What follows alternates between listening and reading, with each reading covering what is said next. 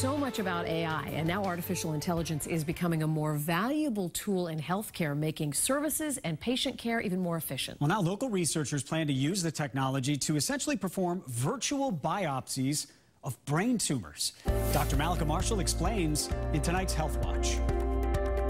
Stephen Hibbert was a pretty healthy guy. Then all of a sudden, his life changed on a dime. I was just kind of sitting there reading the paper and went into a seizure. The 55-year-old Cape Cod resident was rushed to the hospital and got the news no one wants to hear. He had a brain tumor. Life-changing, as my wife always says it, but it feels like everything got flipped over in our life. While Stephen's tumor was clearly visible on scans, doctors couldn't tell what type it was without removing it.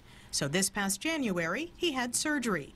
He still had to wait 2 long weeks for genetic analysis to finally learn he had a grade 3 anaplastic astrocytoma. Dr. Omar Arnaut is Stephen's neurosurgeon. But how good would it be if I knew ahead of time, before we did surgery, what it is?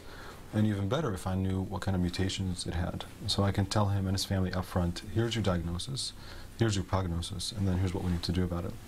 In some cases, not his, but in some cases, that could lead to avoiding surgery completely if you have an inoperable brain tumor. The key is artificial intelligence. So in broad terms, artificial intelligence is our ability to have computers do stuff for us without having to explicitly tell the computer how to do it.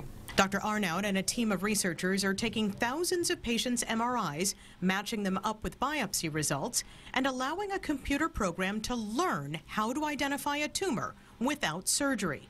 In essence, a virtual biopsy.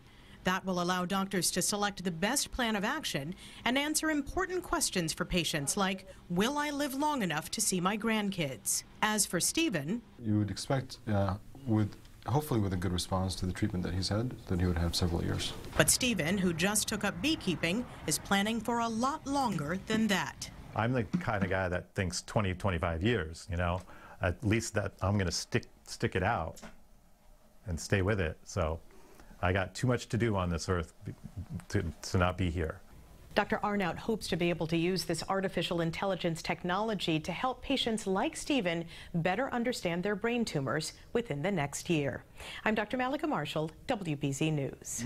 It is amazing some of the stuff we can do now. You don't have to have surgery. No, I mean, an AI being used in so many important ways, and hopefully for Stephen, it does mean another 20 or 25 years. We are wishing Stephen well. We have